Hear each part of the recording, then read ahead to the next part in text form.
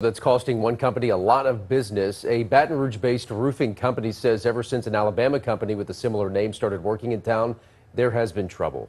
They contacted 2 on Your Side's Brittany Weiss to help set the record straight. For 5 years, Apex Construction and Roofing has been operating in Louisiana, tackling commercial and residential projects. We're a family business that was started in Baton Rouge and based out of Baton Rouge. Business has been great until things shifted following Hurricane Ida.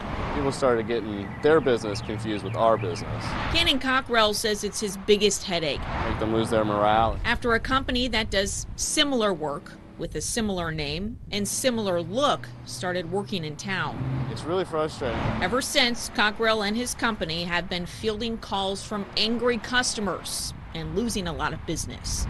It's probably 80 to 90% residential drop just really in the past 3 or 4 months. Here's that other company's website, Apex Roofing and Restoration, based out of Alabama. The trouble comes with the contract. McClenny Mosley and Associates out of Houston, Texas, partnered with the roofing company.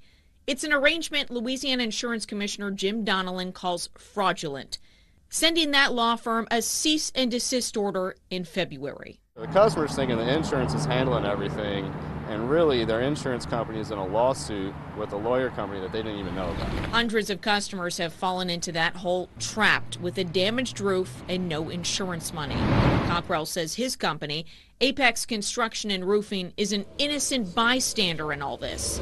It's really unfortunate. We're trying to differentiate that that's not us. Several newspaper and online articles have been written about MMA and the other roofing company. People see Apex and think badly. It's going to tear us down significantly. Unfortunately, the damage appears to have been done.